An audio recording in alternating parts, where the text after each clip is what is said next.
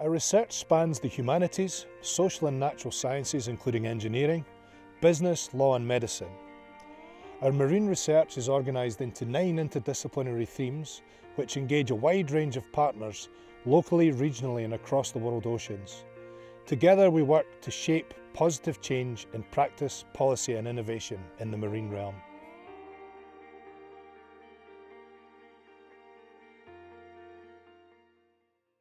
So I think there's 3 things that make the University of Exeter a centre of excellence in marine research. The people, the place and the global network. It's very clear walking around University of Exeter that marine research is very much what we do.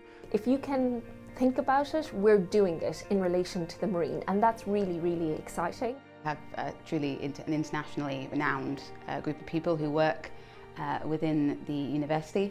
The university has really quite permeable boundaries between different disciplines. Bringing a unique blend of expertise. So it allows you to take this sort of holistic approach to marine research. So we have people studying all kinds of animals around the world in a huge amount of different ways using different technologies. With those researchers they've brought a huge global network, and that allows our research to achieve a really global impact. We also work over multiple fields. So everything from marine social science, from humanities, history, law, all the way through to ecology, fisheries, and then large-scale physical and chemical processes in the ocean. And together we can come up with ideas that are far beyond what we would do on our own. And really trying to find on-the-ground solutions so that we can have healthy marine environments going into the future. We have this global reach. We go from single cells all the way up to global models.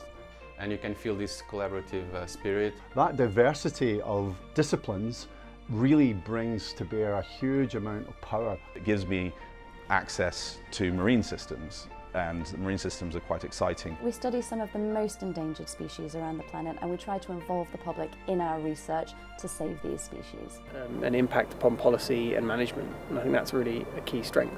In part because of where it's located. Setting really inspires oceanographic research. The Cornish coastline is just exemplary for being in marine research, and what inspired me, I suppose, at the beginning in order to do this. The proximity of Exeter to the coast and the history of scientific research connected with the maritime that's taken place along the South Devon coast, for instance, provides me with a wonderful context in which to situate contemporary research findings. We've had this lab made available to us so we can carry out post-mortem examinations. Well, one of the facilities that we have here on our Streatham campus that really facilitates fantastic research is our research aquarium. That allows us to do both marine and freshwater lab-based research at a very detailed level under extremely controlled conditions, and it probably is the best in the UK. We also have a broad community in genomics, and the genomics facility that includes state-of-the-art instruments. I have access to the microbiology labs at the Environment and Sustainability Institute on Penryn campus and the Exeter Sequencing Service. For me, it's about the people.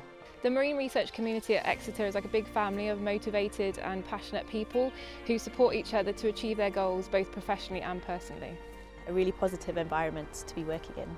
And so much of the research in an interdisciplinary sense is really reaching out to the marine environment, both locally but also globally. There's a lot of activities that we've been involved in just lately. What ExeterMarine achieves is it brings them together to create some kind of combined voice and some research synergy that means we can't be far off being one of the greatest places in the world to do marine research.